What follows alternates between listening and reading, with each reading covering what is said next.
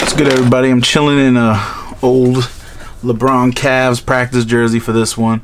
It's gonna be a different kind of thing. I'm just gonna go through a shoe that I got a few weeks ago, and I have not gotten a chance to talk about, but I love it.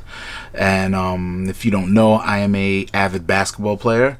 I consider myself to be, you know, the GOAT at the local gym when it comes down to it. Got a nice little sweet jumper. Got, you know, a little money under the rim, all that good stuff. So, you know, if you ever want to come through, challenge me, we'll play.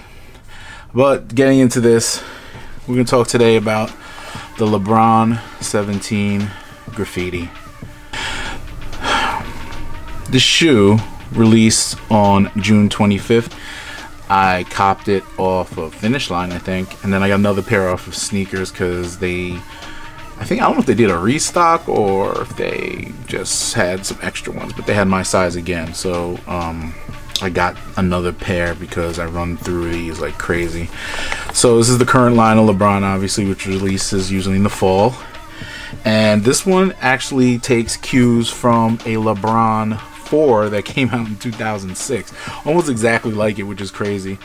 The graffiti right here along the side, inspired by NYC graffiti artists. Everything down to the pull tab, this nice suede back here, this nubuck, no, it's actually nubuck, and the strap, which is this is why I really want to talk about this shoe, because the strap is ridiculous. And the strap goes up here for that extra added support, and you can lace all the way up. Oh, it's got, I didn't notice the line. The line's right there. Boom. And you can strap up here, and lacing system pretty much the same. This has the round laces, not the flat ones like the other LeBrons do, like most of the LeBrons. This is the LeBron Force, which kind of highlights more. You can see it's translucent. Like I said, I got a bunch of pairs of these. I love them. Haven't been playing much, but you know, whatever. Right into it, the Zoom Air, 2 Zoom Air unit pockets right here, 1 and 2. Almost full length Air Max. This is sort of an Air Max 270 unit that they created a hybrid for the LeBron. And, something you should know about this was actually refined. I have another pair that I ball in where the 270 unit is much higher, or much bigger, the bubble, so it sticks out more. This is more inward and kind of flatter. They refined it for LeBron himself during the season because I believe he didn't care for the way the traction worked on the shoe. And then we have I'll show you this. This shows the exposed Air Zoom units, so you'll see 1 and 2 on the back here. So these are great, you know, for the big man on the court. Gives you a little bit more of that court feel and comfort. Back here with the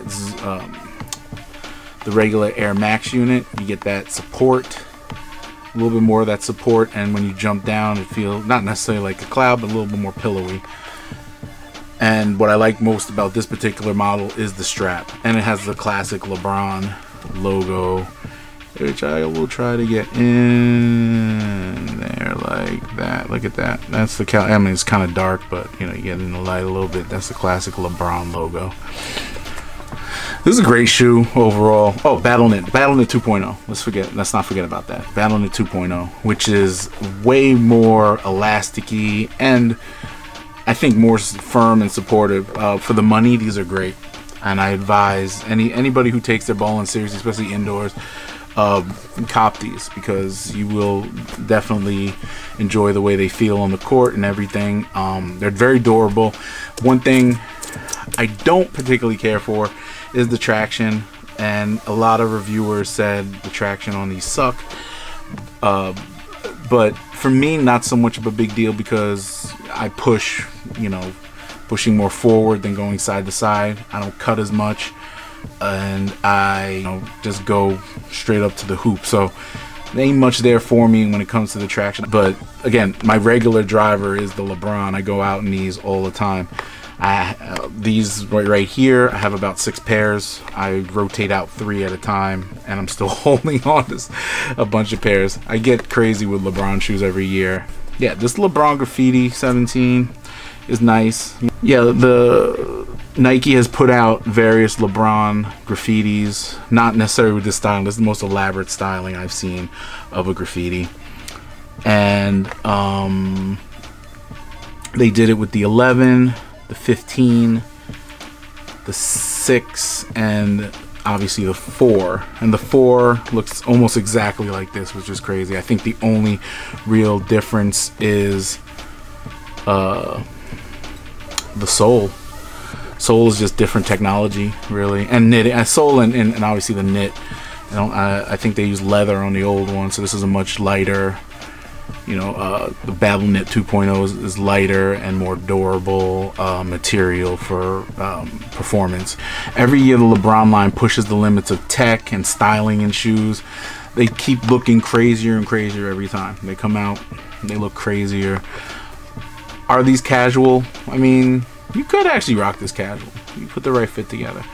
I can't wear these with shorts unless I'm bowling. When I put them on with sweats and stuff like that, I could go casual. But sometimes, you know, these, like these right here, I think these are getaway casual. These are dope. This is, you know, the Command Force or whatever.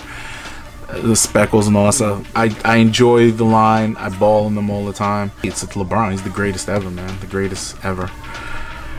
Let us know what you think in the comments. Leave a like. Leave a subscribe. We're going to come back with better content, more content all the time.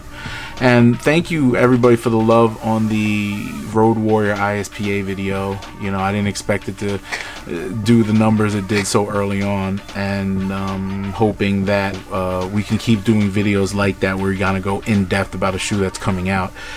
I feel like some of the suggestions we've gotten for videos have been very helpful, and taking all of that and trying to do a creative twist on it, and try to just not be like other sneaker channels. You know, I could do unboxings, I could show you all the hype shoes and all that other junk, but it's not really the lane that we want to go with this. We want to be creative. We want to be able to tell people about things that aren't out yet and give our opinions, or my opinion at least, on all that. And also just, you know, have fun. I want to have fun. I want to do more videos like this where I can show you a shoe that I like and tell you a little bit more about it. And just enjoy the culture. Yeah, I really want to know what everybody feels. We've got a small subscriber base right now, but it's growing daily. And from the response from the last few videos we've done, you know, it's been great. I want to keep doing videos like that and be more creative and show y'all peek into the world that I live in when it comes to sneakers and fashion. So, you know, we're gonna do a lot more when it goes into that, and just tell us what you want to see, and we'll try to accommodate that. But until then, you know, just stay tuned, and we're gonna keep coming with more heat. All right, like and subscribe, don't forget. Bye.